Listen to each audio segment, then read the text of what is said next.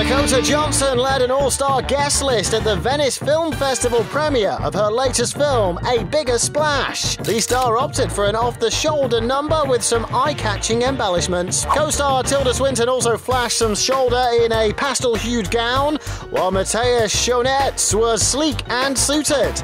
Ralph Fiennes also stars in the film and brought a casual edge to his double-breasted look by leaving his collar unbuttoned. Elizabeth Banks also made an appearance, turning heads in a figure-hugging Marchesa gown. Her floor-length dress featured some floral details and was covered in stunning lace. Director Luca Guadagnino completed the red carpet with his cast, truly making a splash in Venice.